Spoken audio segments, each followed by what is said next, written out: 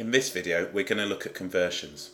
We might use conversions, for example, for exchange rates. So if we're going on holiday, we might want to change our pounds into dollars when we go, and we might want to change our dollars back into pounds when we come home. We also might look at converting between weights or heights. So for example, if I've got a recipe and it's in ounces and I wanted to put it in grams, we could go ahead and convert between the two. So let's have a go at this question. It says the exchange rate is £1 is equal to $2.20. In part A, we're asked to find how many dollars we would get for £35, and in part B, how many pounds we would get for $80.30. The way to look at this, I think, is to say if we want to go from pounds to dollars, so we're going from pounds to dollars, we're going to multiply by the 2.20, or if you like, just the 2.2. If we want to go the other way and convert from dollars to pounds, we're going to do the opposite and we're going to divide by 2.20. Just think about this reasonably. If we convert pounds to dollars, it's going to get larger. If we convert dollars to pounds, it's going to get smaller. So let's convert now £35 into dollars. So all I do is take my 35 and I'd multiply it now by the 2.20 or 2.2. This is going to give me a larger value. Clearly, if we take the pounds and change them into dollars, we're going to get more. So in the calculator, 35 multiplied by 2.2 or 2.20, and that gives us $77. So if I went into the travel agent or the bank and I said, I've got now £35, how many dollars will you give me? The answer is 77. You might get some commission on that, but again, that's kind of outside the scope of this particular tutorial. Okay, we now want to find how many pounds we would get for $80.30. So we're going back the other way. So what we can say this time is $80.30 divided by the exchange rate, which is 2.20, will give us the amount that we want in pounds. So this is going to get smaller. So if I do that one, I've got 80.3 or 80.30 divided now by the 2.2 or 2.20. So let's just put that in. And that's going to give us now 73 over 2, which is £36.50. So we're working between the two. So if I want to go from pounds to dollars, multiply by the 2.2. If I want to go back, divide by the 2.2. Let's look at another conversion. Let's look at centimetres to inches. 1 centimetre is approximately 0.4 inches. So roughly, give or take. So if I wanted to go from centimetres to inches, I would multiply by the 0.4. If I wanted to go from inches to centimetres back the other way, I would divide by the 0.4. So let's go ahead and do a couple of questions. Let's say I've got 17 centimetres and I want to find out how many inches that is. And then we'll go the other way and let's say I've got 64 inches. I want to know how many centimetres that's going to be. So let's start with this one. I'm going from centimetres to inches. So it'd be 17 multiplied by our 0.4 and that will give us the answer. So in a calculator, 17 multiplied now by 0.4 and that will give us on there 6.8.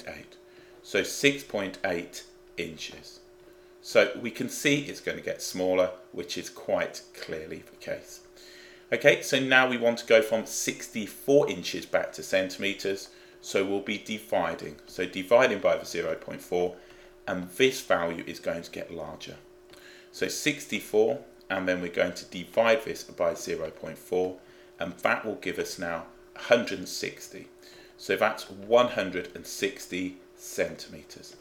So all we're doing is converting back and forth. Okay, let's move on and look at another question. So this time we've got a graph. It says use the conversion graph below to find. We've got A, how many dollars you would get for £30, how many pounds you would get for $50, how many dollars you would get for £200.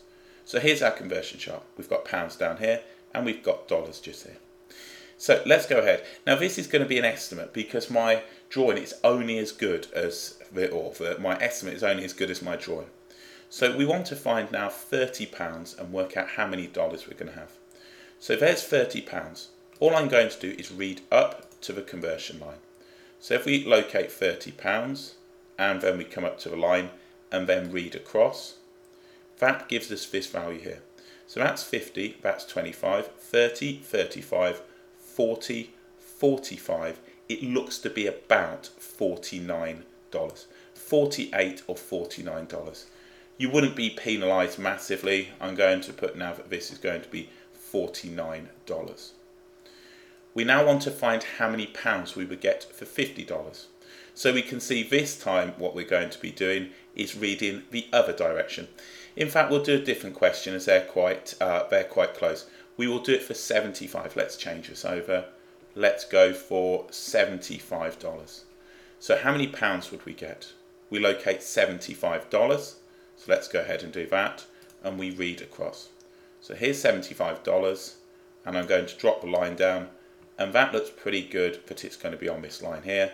And that is going to be £46. So give or take £46. So let's write this in. So all we're doing now is converting. So £46. Okay, let's have a look at the next question. How many dollars would we get now for £200? We can see the graph doesn't go up to £200. What I'm going to do is look for a number that divides into £200, and then I'm going to scale up. If I look along here, 10 doesn't really fall on a nice number, 20 doesn't, but 40 here does. So what I'm going to do, I'm just going to draw up. So from here, let's go ahead and do that. So if I go for £40, so up to here, and I read across, that looks to be, let's just get that right, that looks to be bang on just there. Now, that is $65. So if we think about this now, I've chosen a value that is now a factor of 200. So I've said that £40, so £40 is approximately equal to $65. So I want £200. So all I'm going to do is multiply this by 5.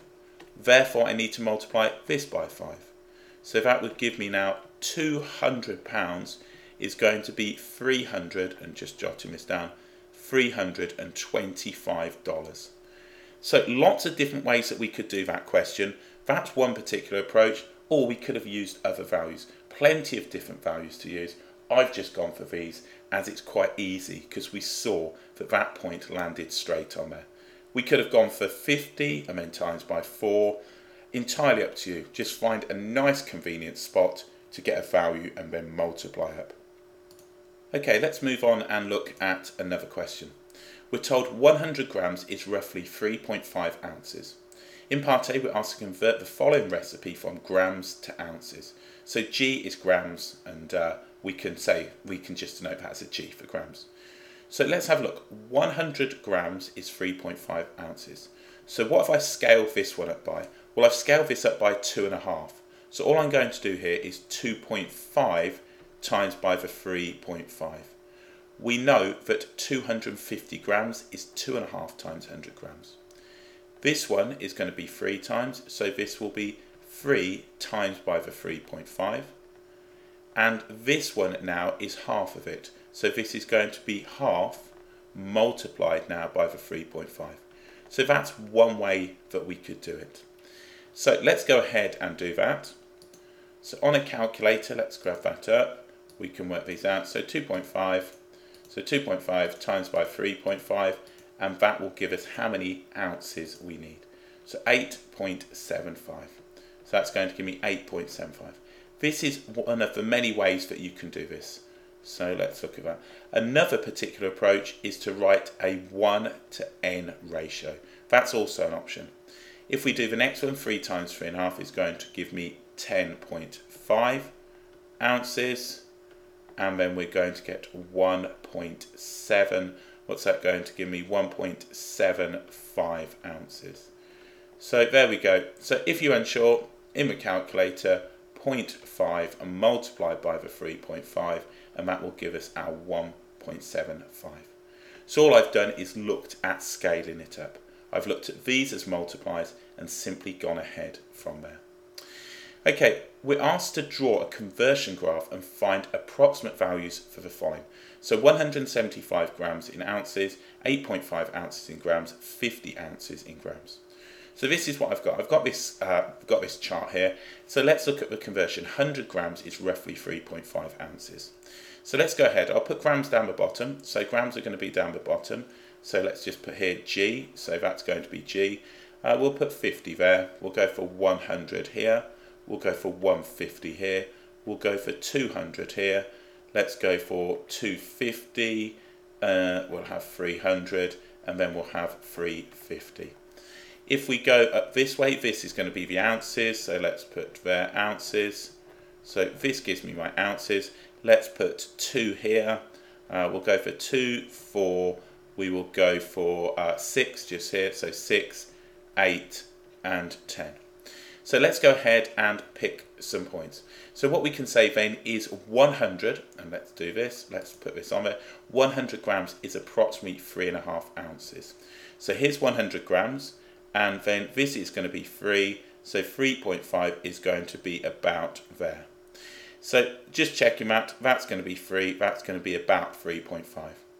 If I wanted to now do the 2 is going to be on 7, so let's go ahead and put that there. So what I'm going to do is draw my conversion graph through these points.